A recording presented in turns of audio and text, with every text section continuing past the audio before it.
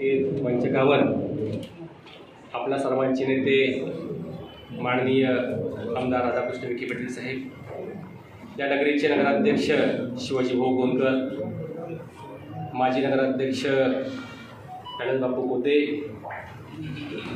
भारतीय जनता पक्षाच्या उत्तर जिल्हा अध्यक्ष राजीव भाऊ गोंदकर, भारतीय जनता पक्षाचे तालुका अध्यक्ष ज्ञानेश्वराबा, आदरणीय तालुका अध्यक्ष शहर अध्यक्ष सचिन भाऊ शिंदे, पवार सरकार, साई संस्थांचे विश्वस्त माननीय शेळके साहेब, आदरणीय राष्ट्रवादीचे ज्येष्ठ नेते आप्पा आणि आपण सर्वजण उपस्थित आहात, आपणा सर्वांचं प्रथमतः स्वागत करतो। आमदार राधाकृष्ण विखे पाटील साहेब ही युती शासनामध्ये मंत्री असताना नागरिकांच्या मागणीवरून जेव्हा शिर्डीमध्ये ग्रामपंचायत व्हावी अशा प्रकारची मागणी आली आणि आदरणीय मनोहर जोशी सर हे मुख्यमंत्री असताना साहेबांच्या शिष्टाईनं शिर्डीमध्ये प्रथमतः नगरपंचायतीचा स्थापना झाली आणि त्या स्थापनेमध्ये आमदार साहेबांचं खूप मोठं योगदान आहे, सहयोग आहे। पुढे मागील 20-25 वर्षामध्ये हा कारभार करीत असताना अतिशय चांगली लोकांच्या सोयीची कामं या शहरामध्ये झालेली आहेत। शहर वाढत गेलं, लोकसंख्या वाढत गेली आणि जशी संख्या वाढत गेली तशा समस्याही वाढत गेल्या। नागरिकांच्या मागणीप्रमाणे या शहरामध्ये नगर परिषद व्हावी अशा प्रकारची मागणी जोर धरू लागल्या कारणानं माननीय आमदार विखे साहेबांनी स्वतः ऑगस्ट महिन्यामध्ये आपल्या राज्याचे नगर विकास मंत्री आदरणीय शिंदे साहेब यांच्याकडं नगराध्यक्ष असतील, सर्व नगरसेवक असतील यांच्यासोबत बैठक घेतली आणि त्यांच्याकडे शिर्डीमध्ये नगर परिषद होणं गरजेचं आहे अशा प्रकारची मागणी लावून धरली आणि त्याच्यानंतर काही दिवसामध्ये यावर काही निर्णय होत नाही म्हणून त्यांनी शिवाजी भाऊंना की 2018 मध्ये हायकोर्टामध्ये जो निकाल लागला होता त्या निकालाप्रमाणे याचिका दाखल करा अशा प्रकारची सूचना केल्या। साहेबांनी नगर विकास विभागाला जेव्हा पत्रव्यवहार केला त्या पत्रव्यवहारामध्ये त्यांनी म्हटलं होतं की माननीय हायकोर्टाने 2018 मध्ये जो निकाल दिलेला आहे त्या निकालाप्रमाणे शिर्डीमध्ये नगर परिषद होणं गरजेचं आहे, परंतु अद्यापर्यंत शासनाने निर्णय घेतला नाही म्हणून माननीय उच्च न्यायालयाच्या आदेशाचा अवमान होत आहे, त्यामुळे कंटेम्प्ट ऑफ कोर्ट होण्याची शक्यता आहे। आपण लवकरात लवकर निर्णय घ्यावा अशा प्रकारची विनंती साहेबांनी नगर विकास विभागाला केलेली होती। त्याप्रमाणे काही कारणास्तव मध्यंतरी कोरोनाचा प्रभाव होता, मंत्रालय बंद होतं, हायकोर्ट बंद होतं, त्यामुळे काही निर्णय घेता आला नाही, परंतु साहेबांचा कंटिन्यू पत्रव्यवहार होता। खासदार सुजयदादा यांनी सुद्धा नगर विकास विभागाशी अनेक वेळा संपर्क करून नागरिकांच्या मागणीप्रमाणे या ठिकाणी नगर परिषद करण्यात यावी अशा प्रकारची विनंती केली होती आणि म्हणून आपल्याला वाटत होतं की लवकरच या ठिकाणी नगर परिषद होईल, परंतु काही नगरपंचायतीच्या मुदती संपल्यामुळं तेथे निवडणूक लावणं गरजेचं होतं आणि म्हणून त्या 105 नगरपंचायतीमध्ये आपली हाय नगरपंचायत असल्या कारणानं तिचा कार्यक्रम लागला आणि त्यामुळे आपल्याला या नगरपंचायतीच्या इलेक्शनला सामोरं जाण्याची वेळ आली होती।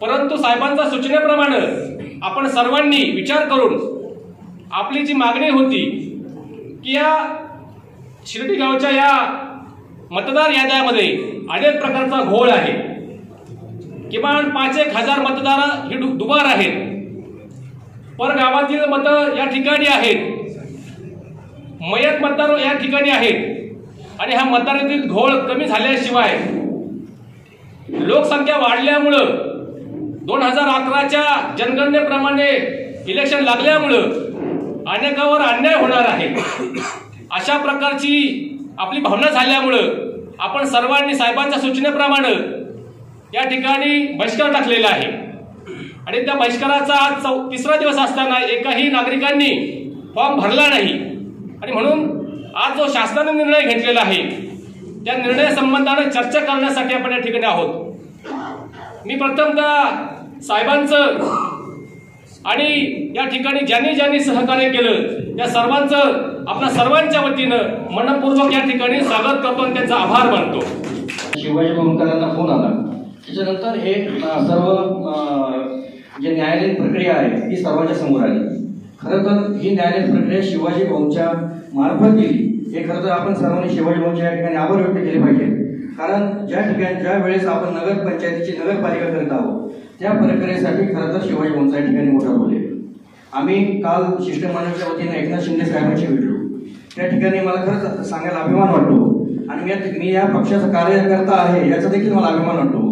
कारण शिवाजी भाऊ राजू भाऊ बनकर होते ते देखील याला साक्षीदार आहेत की आशुतोष दादा काळे आमच्या बरोबर खांद्याला खांदा लावून त्या ठिकाणी एक दिवस आमच्यासाठी दिला आणि अतिशय विधी न्याय खाता असेल नगर विकास खाता असेल उपमुख्यमंत्री साहेबांचं दालन असेल किंवा एकनाथ शिंदे साहेबांचा बंगला असेल अतिशय त्यांनी प्रामाणिकपणे आमच्यासाठी दिलं। एकनाथ शिंदे साहेबांनी देखील नामदार राधाकृष्ण विखे साहेबांचं नाव घेतलं ते देखील या बाबतीत पाठपुरावा करत होते असं देखील त्यांनी देखील आम्हाला सूचित केलं।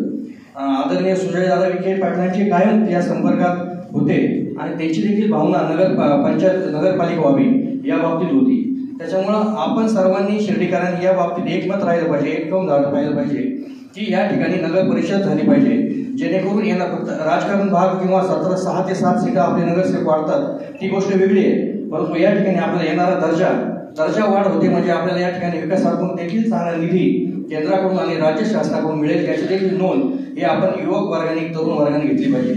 कोणते आपण बळी नका पडू जे आहे ते आता साहेब क्लिअर करतील परंतु या ठिकाणी उपस्थित असणारे मान्यवर म्हणजे डॉक्टर बनकर असतील किंवा बाबासाहेब कोटे असतील महेंद्रनाथ शेळके बापू शिवाजी भाऊ या सर्वांच्या माध्यमातून नामदार राधाकृष्ण विखे साहेब हे आपल्याला मार्गदर्शन करतीलच परंतु जे काय खरं आहे ते आपल्या समोर मांडण्यासाठी छोटासा प्रयत्न केला। शिष्टमंडळाचा एक भाग होतो त्यातून अनेक गोष्टी मला उलगडल्या गेल्या शासन देखील त्यात तत्पर होतं 6-7 दिवसापासून ही न्यायालयीन प्रक्रिया चालू होती। निवडणूक काय आज ना उद्या होणार आहे परंतु कोणाची मन दूषित करून कृपया लढू नका जे आहे ते आपण समोर लढतोच आहे परंतु केवळ आपल्या स्वार्थापुढे म्हणा किंवा आपण काय वेगळं आहोत गावापुढे आपण काय वेगळं आपली प्रतिमा कशी आपली वेगळी अशा प्रयत्नात तुम्ही राहू नका असे मला तन्मयतेनं वाटतं। कारण नगरपंचायतीची नगरपालिका झाली तर याचा निश्चितच फायदा या येणाऱ्या पिढीसाठी आहे। आम्हाला एकनाथ शिंदे साहेबांथ्रू त्यांनी देखील आपल्या बाबतीत खूप चांगले सकारात्मक त्या ठिकाणी आमच्याशी बोलले। आपण देखील या प्रक्रियेमध्ये अतिशय प्रामाणिकपणे शिर्डीकरांच्या बाजूने उभे राहिला त्याबद्दल आणि त्याचप्रमाणे कोपरगावचे आमदार आदरणीय आशुतोष दादा काळे उपमुख्यमंत्री अजितदादा पवार साहेब या सर्वांचं मी शिर्डीकरांच्या वतीने अतिशय मनापासून धन्यवाद व्यक्त करतो। कारण एका दिवसामध्ये ही सर्व प्रक्रिया झाली आणि या प्रक्रियेला कुठेतरी आज पूर्णविराम मिळाला आणि नगरपंचायतीची नगर परिषद होण्यासाठी आपला मार्ग सुकर झाला या बाबतीत मी साहेब आपले धन्यवाद करतो। जे आम्ही सांगितलंय जे गावकऱ्यांनी सांगितलंय आम्ही सगळ्यांनी फोन केले असंच झालं पाहिजे शिर्डी नगरपालिकेची नगरपंचायतीची नगरपालिका झाली पाहिजे आणि आम्ही गावाबरोबर आहे आम्ही गाव शिवसेना आम्ही संपूर्ण त्या गावात सामील झालोय त्या संदर्भात आम्ही त्यांना एक विनंती केली त्यानंतर एकनाथ शिंदे साहेबांनी मदत केली त्यानंतर आमचे शिर्डी विधानसभेचे लाडके आमदार साहेब विखे पाटलांनी आम्हाला सहकार्य भेटलं आणि ते एकच सांगतो साहेब या एकोप्याने शिर्डीची नगरपंचायतीची नगरपालिका केली त्याच हिशोबाने आम्ही तुम्हाला सांगतो की आता आम्हाला जास्तीत जास्त गावाकडे निधी आणावा आणि जास्त गावचा विकास करावा एवढी विनंती करतो आणि परत इलेक्शन आपले एकमेकांच्या विरोधात परत आहेत पण पहिला विकास आणि नंतर आपण लढाई करू नंतर आणि मग खात्री पटली की आपण करतो आहोत तो निर्णय योग्य आहे। जर आज आपण निवडणूक होऊ दिली नाही तर बऱ्याचशा प्रक्रिया थांबतील आणि शासनालाही त्या ठिकाणी निर्णय घ्यावा लागेल त्यातून राज्य निवडणूक आयोगालाही त्या ठिकाणी निर्णय घ्यावा लागेल आणि त्यातून सकारात्मक अशी भूमिका कोर्टालाही पण घ्यावी लागेल। त्या तिन्ही गोष्टी शिर्डीकरांच्या बाजूने येतील आणि मग निर्णय होणं सोपं जाईल अशी एक भावना ही आमच्या सर्वांच्या झाल्यानंतर तो निर्णय या ठिकाणी झाला आणि काही अंशाचा 50% आम्ही त्या ठिकाणी सक्सेस झालेलो आहोत. आता काही लोकांच्या मनामध्ये थोड्या शंका होत्या. शंका साहजिकच सत्ताधाऱ्यांच्या बाबत असतात. म्हणून या ठिकाणी आमदार साहेब या ठिकाणी सर्वांना उद्बोधित करण्यात आहे आणि ते या ठिकाणी डिक्लेअर करणार आहे. कारण इतर पक्षांची परिस्थिती थोडी वेगळी आहे. ते म्हणतात आपल्याला जर ऐन वेळा काही करायचं तर करायचं काय. कारण साहेबांची प्रक्रिया त्यांची जी परिस्थिती आहे ती थोडी वेगळी आहे. ते एका दिवसात सगळं काही पूर्ण करू शकतात हे लोकांची शंका होती आणि ती शंका दूर करण्यासाठी आज आपण या ठिकाणी जमलेलो आहोत. तर या ठिकाणी सर्वांना मी हीच विनंती करेन की जसे आपण 3 दिवस या ठिकाणी सर्वांनी एकोप्यानं राहून कोणीही फॉर्म भरलेला नाही, त्याच पद्धतीने पुढचे 3 दिवस आपण सतर्क सगळ्यांनी राहावं आणि गावाच्या विकासासाठी आपण सर्वांनी या बहिष्कारामध्ये सहभागी व्हावं. या बहिष्कारामध्ये काँग्रेस पक्षही तितक्याच क्षमतेनं सामील आहे एवढं मी या ठिकाणी सांगतो आणि पुढील वाटचाल सगळ्यांना. शिडीची नगरपंचायत व्हावी का नगरपालिका व्हावी म्हणून त्यातला एक मार्ग काढला आणि शिडी नगरपंचायत तुम्हाला जर हवी असेल तर मी त्यामध्ये पुढाकार घेतो आणि त्यावेळेस विखे पाटलांनी पुढाकार घेऊन शिडीची नगरपंचायत केली. हा इतिहास फार लांबचा नाही आहे आणि हे काम करीत असताना मग सरकारने एक पाऊल मागे जावं, सिटीकरांनी एक पाऊल मागे जावं म्हणून तो एक मध्य काढला. त्यामध्ये विखे पाटलांची भूमिका सगळ्यात महत्त्वाची होती. नगरपंचायत झाल्यानंतर या सिडीच्या टॅक्सच्या संदर्भात चर्चा झाली. अनेक प्रकारच्या चर्चा होत असताना आज 20 वर्षाचा कालावधी वाटला आणि 20 वर्षाच्या कालावधीमध्ये नगरपंचायतची निवडणूक लागल्यानंतर मध्यंतरीच्या 2016मध्ये शिवाजीभाऊ गोंदकर यांनी कोर्टामध्ये याचिका दाखल केली आणि याचिका दाखल झाल्यानंतर तिचं काही हिअरिंग झालं. म्हणजे कोर्टच्या काळामध्ये कोर्ट बंद असल्यामुळं हा निर्णय लवकर लागला नाही.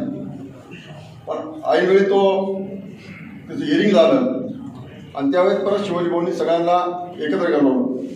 एकत्र बोलवल्यानंतर शिडीचे सगळे मान्यवर होते. त्यावेळेस विखे पाटलांना आम्ही फोन केला, मी फोन केला, शिवाजीभाऊंनी फोन केला, राजीभाऊंनी फोन केला आणि त्या मिटिंगमध्ये जेवढे व्यासपीठावर होते आणि समोर काही लोक बसलेले होते विखे पाटलांनी भूमिका घेतली. जो सिटीकर निर्णय घेईल त्या निर्णयाबरोबर मी राहील, त्यात माझा एकही शब्द इकडे तिकडे होणार नाही असं प्रामाणिकपणे त्यांनी सांगितलं.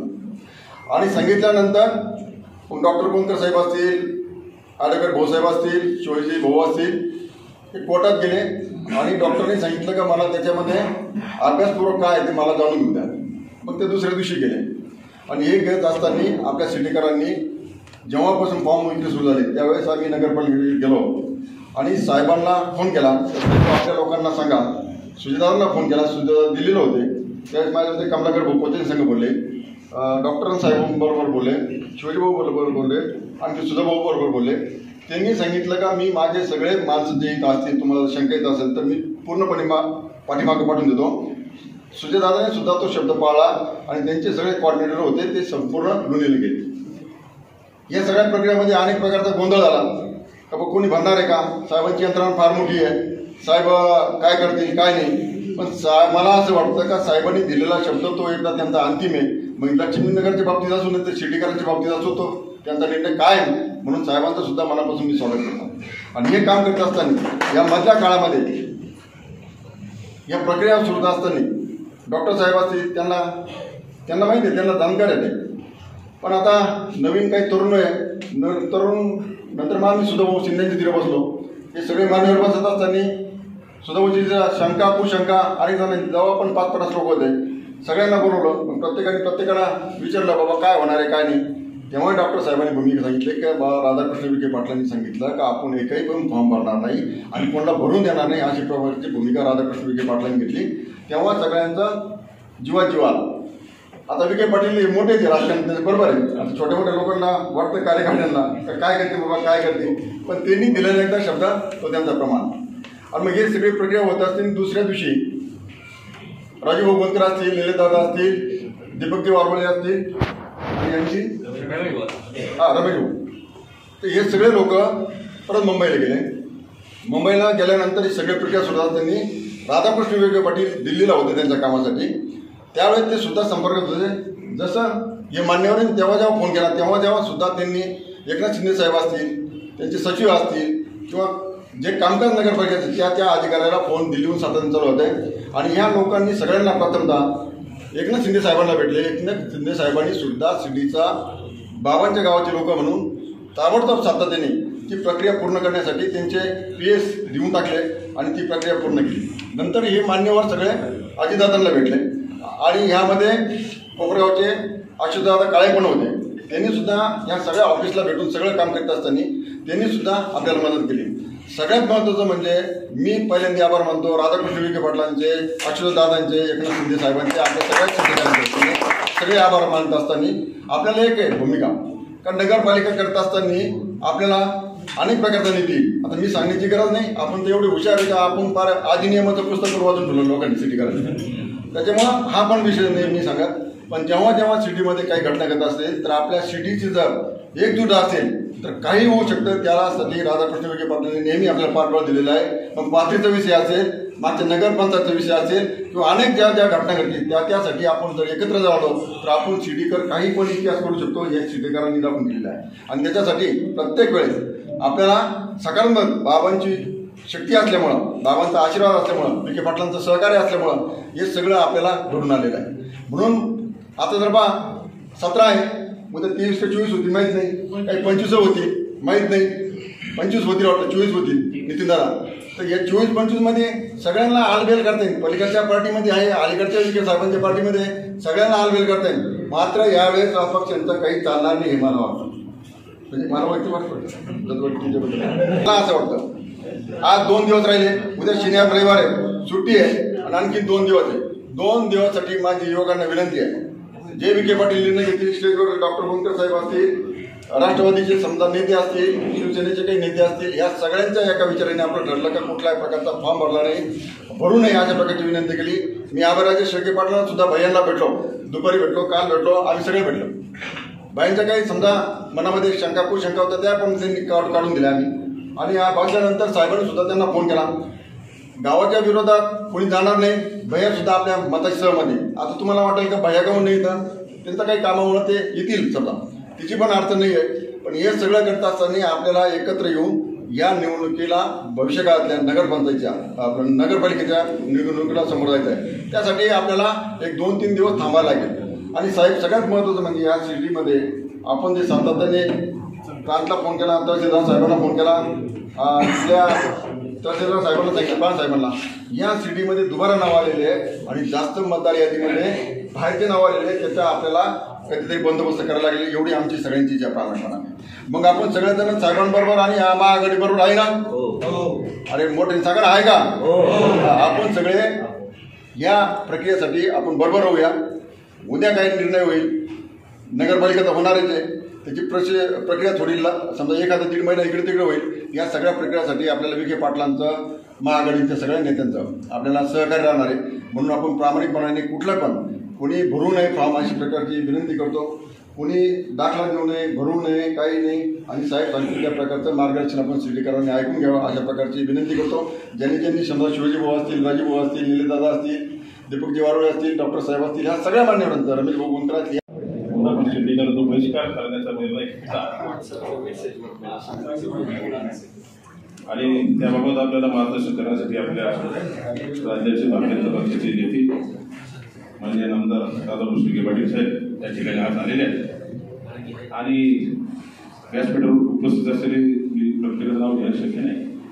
सर्वच राजकीय पक्षाचे नेते, शिवसेनेचे असतील, राष्ट्रवादीचे असतील, काँग्रेसचे असतील, भारतीय जनता पक्षाचे आहेत, मनसेचे दत्तात्रय होते आहेत, असे सर्वच या ठिकाणी उपस्थित आहेत. आणि उपस्थित सर्वच पक्षाचे कार्यकर्ते आहेत. मान्यवर खरं तर शिर्डी नगरपंचायत कशी झाली आपल्याला सर्वांना इतिहास माहिती आहे. त्यावेळेला आपलं अज्ञान होतं. नगरपंचायत झाल्यानंतर नगरपरिषद झाली होती आणि मग आपलं अज्ञान होतं की आरक्षण येतील, शिर्डीकरांना काही माहीतच नव्हतं. त्यामुळे आपण विरोध केला. मग मान्य आमदार राधाकृष्ण विखे पाटलांच्या माध्यमातून त्यावेळी तत्कालीन भारतीय जनता पक्ष आणि शिवसेना युती सरकार होतं आणि त्या युती सरकारमध्ये आपली नगरपंचायत झाली. आणि हळूहळू जेव्हा विकास व्हायला लागला आपल्या लक्षात आलं, जेव्हा लोकसंख्या 2011 लोकसंख्या 36,000 झाली, तेव्हा नगर परिषद व्हायला पाहिजे असं सर्वांनाच वाटलं. आपण टॅक्स पण नगर परिषदेतच भरवतो. पण आपली नगरपंचायती ड वर परंतु विकास आपल्या साहेब संस्थांच्या माध्यमातून त्यावेळी मान्य ससाई साहेब होते, नामदार साहेब होते, त्यांच्या माध्यमातून आपल्याला बराचसा निधी मिळाला आणि आपल्या शहराचा अतिशय चांगला विकास गेल्या 20 वर्षात झाला. आणि त्याचंच महामहिम राष्ट्रपतींनी स्वच्छतेबाबत खंत व्यक्त केली होती आणि मग आपण शिर्डीकरांनी नगरपंचायतच्या माध्यमातून मान्य नामदार राधाकृष्ण विखे पाटलांनी निर्णय घेतला की आपण स्वच्छतेकडे लक्ष दिलं पाहिजे. आणि आज शिर्डी शहराला अनेक बक्षिस राष्ट्रीय स्तरावर मिळाले, राज्य स्तरावर मिळाले. या वर्षात 2 पुरस्कार आपल्याला शिर्डी शहराला मिळाले. माझ्या सुधारणाचे महाराष्ट्र सरकारने सुरू केलं त्यामध्ये 1 नंबर आपला आला आणि आता 3 तालुक्यामध्ये स्वच्छ सर्वेक्षणमध्ये आपल्याला पारितोषिक मिळालं. असे शिर्डीचं जे काही वैभव आहे, शिर्डीची जो काही सन्मान देशभरामध्ये झाला, हा सगळं आपल्या शिर्डीच्या सर्व नागरिकांच्या सहकार्यामुळेच शिर्डीला ही सगळी मानांकन मिळाली असं मी समजतो. राहिला प्रश्न शिर्डी मिळाली बोलत नाही, नामदार साहेब आपल्याला मार्गदर्शन करणार आहे. शिर्डी शहरामध्ये शिर्डीची नगर परिषद व्हावी म्हणून मी 2016ला याचिका केली होती. तर त्याबाबत मला नामदार साहेबांना वेळोवेळी विचारलं की काय नगर परिषद काय आपला न्यायालयात काय चालू आहे. तर म्हटलं साहेब बरेच दिवस झाले, 2018ला ऑर्डर झालेली आहे, शासनाला त्यांनी तसे आदेश दिलेले आहेत ते नगर परिषद करावी. तर साहेबांनी आपण एकनाथ शिंदे साहेबांना भेटू मग मान्य नामदार साहेबांच्या मार्गदर्शनाखाली नेतृत्वाखाली खासदार सुजय पाटील होते, बरेच मान्यवर आपले. आम्ही जाऊन एकनाथ शिंदे साहेबांना विनंती केली की साहेब शिर्डीची नगर परिषद करा. त्यांनी त्यावेळी शब्द दिला होता, कामाच्या ओघात राहिलं असेल. पण बराच काळ गेल्यानंतर मग आपण साहेबाला म्हणतात आव्हान याचिका आपण केली पाहिजे. मग आपण आव्हान याचिका केली. याचिका केल्यानंतर शासनाला पुन्हा निर्देश दिले की आता नगर परिषद केली पाहिजे. मग आता दरम्यान आपली नगरपंचायत निवडणूक लागली, पण नगर परिषदेमध्ये निवडणुकीच्या संदर्भात माहिती देण्यासाठी नगरपालिका अधिकाऱ्यांनी आम्हाला बोलवलं होतं. बरेच मान्यवर त्या ठिकाणी सर्वच पक्षाचे उपस्थित होते. त्यामुळे डॉक्टर काका गोंदकर, विजय जगताप शिवसेनेचे आणि आम्ही सचिन शिंदे सगळे बसलो होतो. बरेच सचिन चौगरे चढत होतो आणि त्या ठिकाणी चर्चा झाली की नगर परिषदेचं बाबत कार्यवाही सुरू आहे, केव्हाही निर्णय होऊ शकतो. मग आमची चर्चा झाली काकांची आमची की आपण निवडणुकीत समजा मग त्यांनी मान्य अधिकाऱ्यांना मी काही फोन केला, ठोंबरे साहेबांनाही फोन केला. तर त्यांनी सांगितलं की नगर परिषद जर झाली, तुमची निवडणूक जरी नगरपंचायत झाली तरी ती रद्द होऊन पुन्हा नव्याने नगर परिषद निवडणूक लागेल. मग डॉक्टर काकांची आमची चर्चा आहे. आता यावर आपण सर्व शिर्डीच्या सर्वच पक्षाच्या मान्यवरांशी बोललं पाहिजे. आणि मग नामदार साहेबांशी मला संपर्क केला आणि मग त्यावेळेला सर्वच पक्षाची ऐन वेळेला बैठक बोलवली. काही लोकांना आपण निमंत्रित करता आला नाही ऐन वेळेमुळे, त्याच्यामुळे गैरसमज पण झाली, त्याबद्दल मी दिल्ली व्यक्त करतो. आता नगर परिषदेचा निर्णय हाच आला. नगरपंचायतची प्रक्रिया सुरू आहे, निवडणूक प्रक्रिया 2 दिवस बाकी आहे. एवढ्या दिवस आपण थांबलो. सर्वांना माझी विनंती आहे की आपण अजून 2 दिवस थोडं थांबलं पाहिजे. आपण थांबणारच आहात, पण आपण विनंती आपण केली पाहिजे. अजून कोणाच्या मनात शंका असेल त्यांना आपण सर्वांनी आता उपस्थित सर्वच मान्यवर आहे त्यांनी समजून सांगितलं पाहिजे की आपण 2 दिवसांनी घाई करू नका, आपल्याला नगर परिषदेच्या निवडणुकीला सामोरं जायचं आहे. राहिला प्रश्न निलेश दादांनी सांगितलं की स्टेजवर बसलेले मान्यवर हे आता जवळजवळ थांबलेले आहेत. स्टेजवर निलेश दादा आहेत, सचिन पोते आहेत. आपण काय सांगतो मला माहित नाही, कारण निलेश दादांनी पण निवडणुकीत लढवली आहे, नगराच्या शहराचे राहिले आहेत. त्यामुळे आपण सगळे आपण सगळ्यांना संधी देऊ शकतो. आपण ठरवलं तर आता वाढ बरोबर बऱ्याच तरुणांना संधी मिळेल. त्या दिवशी बऱ्याच तरुणांनी बापू आपल्याला बऱ्याच तरुणांनी आपण सांगितलं तर तुम्ही थांबा, आता तरुणांना संधी द्या.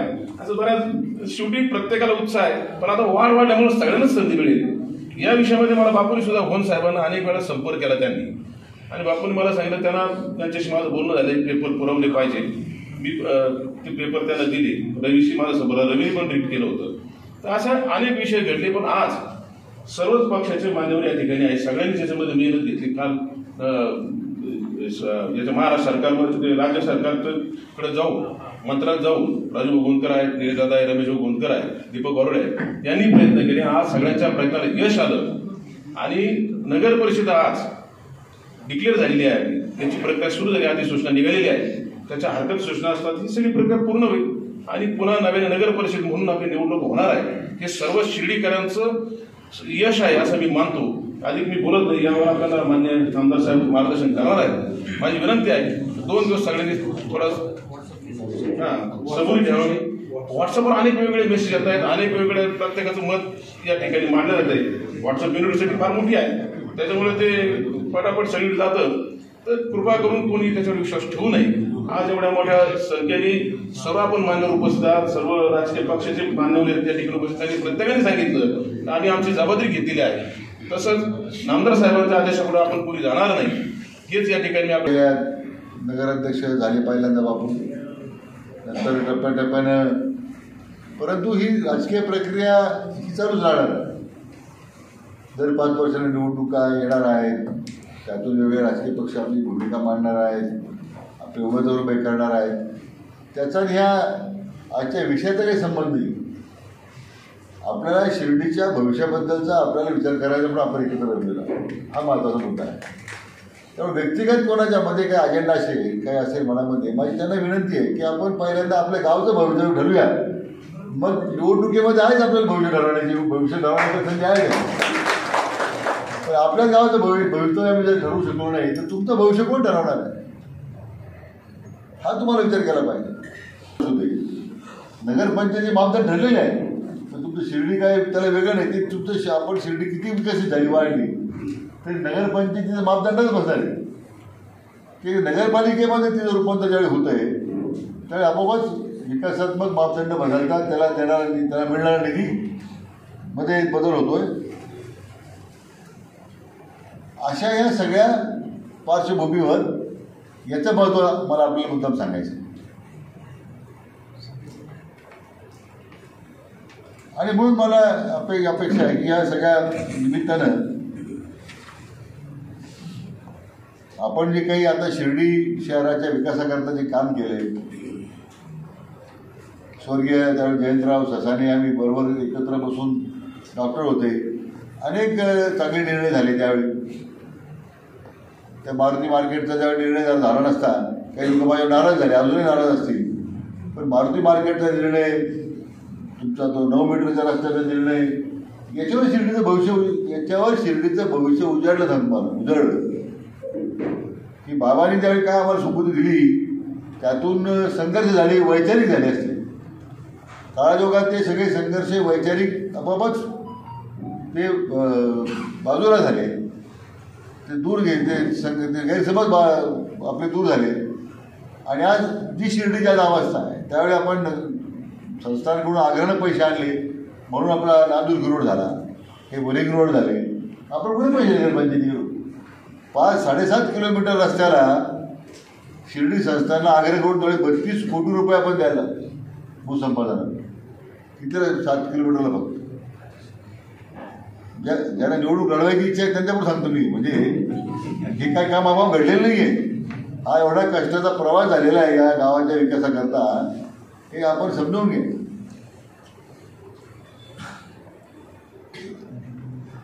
आणि म्हणून आज जे काही होणारं जे या गावच्या उद्याच्या विकासाचं जे आता परिवर्तन आहे, त्यासाठी आपल्याला आता नगरपालिका करण्याची का आवश्यकता भासली, आज त्यासाठी आपण हा निर्णय केला. आणि मला खरं या निमित्तानं नगरपालिका निर्णय करताना थोडा उशीर झाला सरकारकडून, हरकत नाही. मी खरं नगरविकास मंत्री एकनाथ शिंदे आणि त्यांचं खरं म्हणजे अभिनंदन करतो की त्यांनी अतिशय धाडसानं रिफॉर्म उचललं. पण शेवटी काय की ज्यावेळी निवडणुका जाहीर झाल्या, वकील साहेब मला ज्यावेळी बोलले, शिवाजीराव तर मला जाहीर झाली, तुम्ही कोर्टात जा, आपण न्यायालयात घेऊ. न्यायालयामध्ये राज्य सरकारने लिहून दिले की नगरपालिकेचा प्रस्ताव आमच्या विचारात येणार. आता विचारात म्हटल्यानंतर जर निवडणुका झाल्या होत्या तुमच्या आणि 1-2 महिन्याने जर नगरपालिकेची अधिसूचना निघाली असती, आता जी निघाली, तर तुम्ही ज्यांनी तयारी केली ती सगळी तुमची तयारी म्हणजे काय तुम्ही सज्जित केला असेल ना काही प्रश्न नाही ना कोणाचा बसणारा नाही कोणाचा. आपल्या शिर्डीच्या मी सुरुवातीला म्हटलं, आपल्या गावाच्या भवितव्याबद्दल जर आपण करतो, त्या गावच्या विकासाच्या करता आपण आणि उद्याच्या कालखंडामध्ये होणाऱ्या बदलाला आपण कसं सामोरे गेलं पाहिजे, त्या दृष्टीनं आपण सगळ्यांनी एकत्र आपण एकमत केलेलं आहे. आणि म्हणून मला खात्री आहे की या शिर्डी नगरपंचायतीच्या उद्या राज्य सरकारला अधिसूचना काढलेलीच आहे. न्यायालयासमोर आपली प्रक्रिया सुरू आहे. उच्च न्यायालयासमोर आपलं प्रकरण आहेच आहे. मुद्दा मी शिवाजीराव आग्रह करून त्यावेळी न्यायालयात पाठवलं, उच्च न्यायालयात पाठवलं की आपण आपली भूमिका मांडली पाहिजे. मी परवा वकिलांशी बोललो की जर राज्य हायकोर्टाकडून जर त्याच्यामध्ये काही वेळ निर्णय होत असेल तर आपण मान्य सर्वोच्च न्यायालयात जायचं आहे. परवा दिवशी तुमची बैठक झाली त्यावेळी मला शिवाजीराव बोलले, बापू बोलले, डॉक्टर गोंदकर साहेब बोलले. त्यांना म्हटलं आपल्या वकिलांचं मत लेखी घ्या रेकॉर्ड की उद्या नगरपंचायत निवडणूक झाल्यानंतर नगरपालिका झाली त्या दिवशी ही नगरपंचायत बरखास्त होईल आणि पुन्हा निवडणुका घ्याव्या लागतील तर ते कोर्टाने वकिलांनी सुद्धा त्याच्यावर आता शिक्कामोर्तब केली. विनाकारण कशाला आपण मला वाटतं प्रतिसाद प्रश्न करण्यापेक्षा कोणी इथं जे बसणाऱ्यापैकी काही लोकांनी 1-2 लोकांनी कोणी अर्ज आणल्याबद्दल मला म्हटलं कोणी डिपॉझिट भरलं असं करू नका. तर फायदा कोणाला नाही. आपण आपल्या गावचा अगोदर फायदा पहा, आपल्या शहराचा फायदा पहा अगोदर काय आहे. या शहराने आपल्याला मोठं केलेलं आहे. लक्षात घ्या, बाबांनी आपल्याला एवढं मोठं दिलेलं, मोठे पण बाबांच्यामुळे आपण मोठे आहोत आणि आज त्या शहराकरता आज काही करण्याची तयारी आपली असली पाहिजे. त्यामुळे आपल्या प्रतिष्ठा महत्त्वाच्या नाही आहे, शहराची प्रतिष्ठा मोठी असं मानून आपण सगळ्यांनी पुढच्या 2 दिवसामध्ये आता आपण 3 दिवस एवढे पत्ते पाळले. शनिवारी रविवारी काय अर्ज भरत प्रक्रिया नाही आहे त्या 2 दिवस पत्ते पाळायचे आहे. त्यामुळे जसं शिवसेनेने जाहीर केलेलं आहे, राष्ट्रवादीने जाहीर केलेलं आहे, काँग्रेसने जाहीर केलेलं आहे, तर भारतीय जनता पक्षाकडून सुद्धा कोणी अर्ज भरणार नाही. ही तोरवी खाली बसते, कोणी अर्ज भरणार नाही. मनसेच्या वतीने सुद्धा सांगू टाकतो, राष्ट्रवादीच्या वतीने काय सांगा वंचित सांगू ना, वंचितच्या वतीने कोणी अर्ज भरणार नाही, राष्ट्रवादीच्या वतीने कोणी भरणार नाही, RPIच्या वतीने त्रिभुवन पुढे सांगू ना ते कोणी अर्ज भरणार नाही. त्यामुळे सगळ्यांनी मान्यच केलेलं आहे. आणि मग कोणत्या कोणती आघाडी कोणी काढली असेल त्या आघाडीच्या वतीने सुद्धा कोणी भरणार नाही याची आता आपण काळजी घेतली पाहिजे सगळ्यांनी. त्यामुळे काय कोणी परस्पर आघाडी केली पण मला वाटत नाही की एवढा सगळ्या ग्रामस्थांचा दबाव असल्यावर कोणी अर्ज भरेल. आणि जरी कोणी भरण्याची इच्छा जरी व्यक्त केली तर कृपया त्यांना माझी विनंती आहे आपण असं करू नका. ही जी काही ज्येष्ठ मंडळी आज व्यासपीठावर बसलेली आहे त्यांना माझ्या या निमित्तानं आव्हान राहील की आपण त्या अशा ज्यांना कोणा अर्ज भरायची इच्छा असेल त्यांना समजून सांगितलं पाहिजे. तुमच्या चर्चेतूनच मार्ग निघणार आहे, समन्वयानेच पुढे जाण्याचा प्रश्न आहे. आणि आता राज्य सरकारने पोल पुढे टाकलेले, अधिसूचना काढलेली, आता आपल्यावर जबाबदारी पोल पुढे जाण्याची नागरिकांची की त्या प्रक्रियेला आपण आपलं पाठबळ देण्याची. आणि ते मला वाटतं आपण जर सगळ्यांनी केलं तर आपला जसा तो नगरपंचायती ग्रामपंचायतीतून नगरपंचायत झाली तो इतिहास घडवला आपण गावकऱ्यांनी, तर तोच इतिहासाची पुनरावृत्ती उद्या नगरपंचायतीचा नगरपालिका करताना आपण करून दाखवूया अशा सरकारची विनंती मी आपल्या सर्वांना करतो.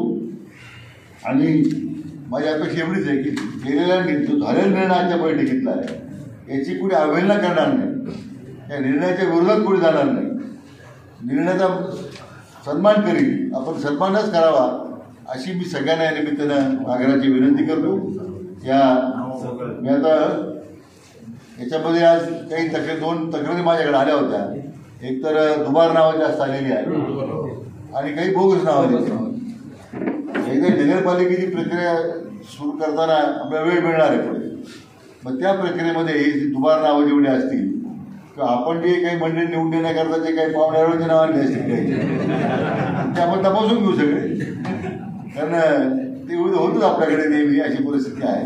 पण ते आपण तपासून घेऊ आणि ती सुद्धा नावं कमी करण्या संदर्भामध्ये आपण वेळ मिळणार असल्यामुळे पण नगरपंचायतीमार्फत मान्य महसूल यंत्रणा जी आहे, प्रांताधिकारी आहेत, मान्य जिल्हाधिकाऱ्यांची मदत घेऊन विशेष मोहीम आपण त्यामध्ये जर घेतली तर मला वाटतं नाव कमी होईल आणि ते सुद्धा आपल्याला मदत होईल. मी आत्ताच मगाशी कमलाकर कोणत्याची फोनवर बोललो, त्यांची तीच मागणी होती की जे नावं वाढलेली आहेत, बाहेरगावची नावं आलेली आहेत ती कमी व्हावी, आणि त्यांनी सुद्धा ती भावना व्यक्त केली होती.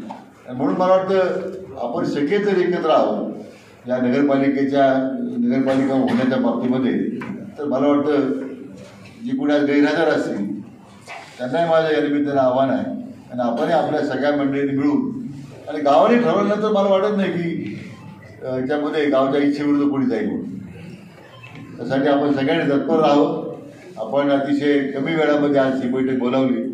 सगळे मान्यवर, सगळ्या राजकीय पक्षाची मंडळी तिथं आपण एकच मित्र, सगळेच मित्र आहोत. त्या राजकीय पक्ष काय पक्षाची भूमिका करावी लागते म्हणून, नाही तर आपण त्यात काय आपण असं काही अस्पृश्यता नाही आपल्यामध्ये केलं. हा समन्वय नेहमीच राहिलेला आहे. निवडणुका झाल्यानंतर पण आपल्याला एकत्रच म्हणून काम करायचं या शहराच्या विकासाकरता, आणि ती की आता उद्या नगरपालिका होताना आपण दाखवूया अशी विनंती करतो. आपल्या सर्वांना मनापासून धन्यवाद देतो आणि जय हिंद, जय महाराष्ट्र.